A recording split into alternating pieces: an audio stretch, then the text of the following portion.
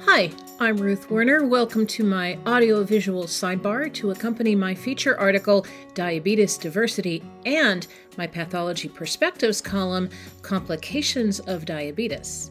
And the title of this short piece is Everything You Ever Wanted to Know About Insulin But Were Too Confused to Ask.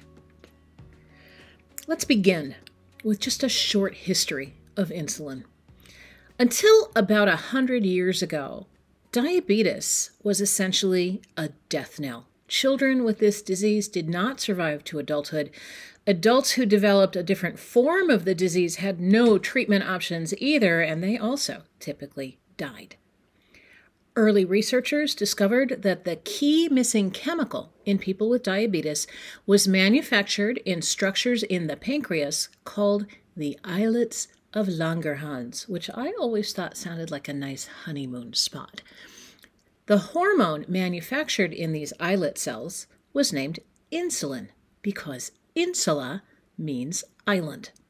And the first human subject to receive a dose of animal-sourced insulin was a 14-year-old child in Toronto.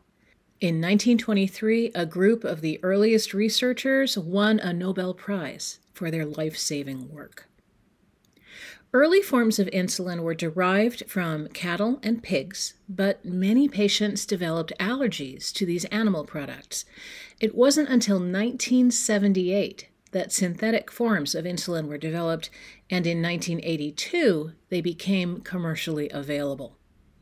Now, at this point, we could go down a whole rabbit hole about what has happened with insulin prices, which would raise my blood pressure and my blood glucose, but can we skip that, please? So let's instead talk about what insulin does. As I was preparing these articles and also developing a continuing education class on diabetes, I found some useful illustrations on Wikipedia about this.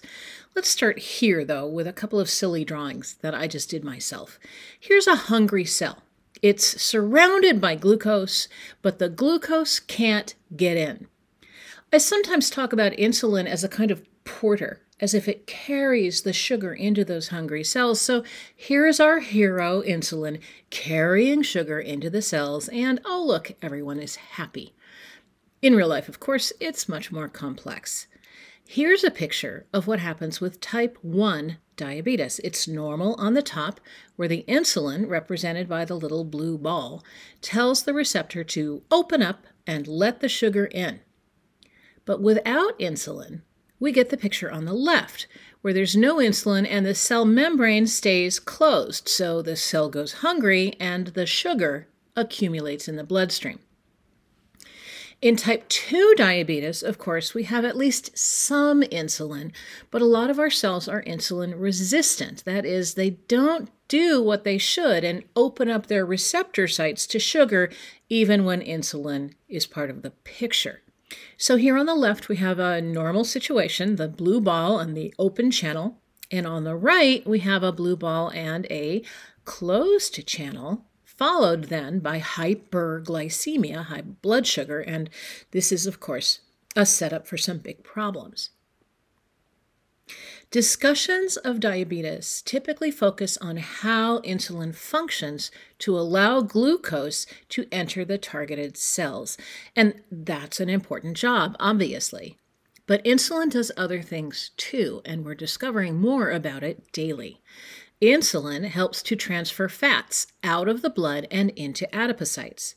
It helps brain function and the heart and the kidneys and even hair follicles to do their work. Insulin helps to prevent osteoporosis because it stimulates osteoblasts and it inhibits osteoclasts.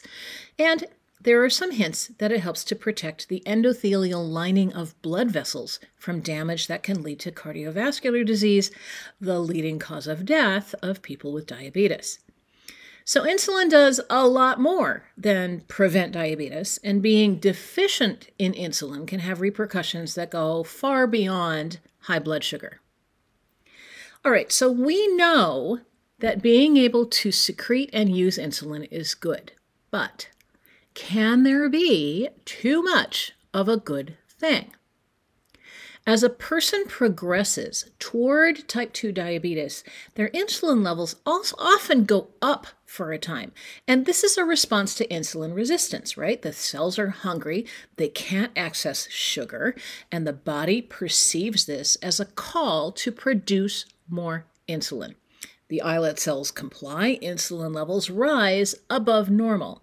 This state of elevated insulin, hyperinsulinemia, carries some negative consequences before diabetes even develops. The main causes of hyperinsulinemia are insulin resistance and obesity, which often go hand in hand. And I can't explain all the sequelae here, but the data shows that hyperinsulinemia can damage myocardial cells, leading to fibrosis and even heart failure. It can initiate a hormonal cycle that raises blood sugar. It's associated with chronic systemic inflammation, high triglycerides, atherosclerosis, and Alzheimer's disease.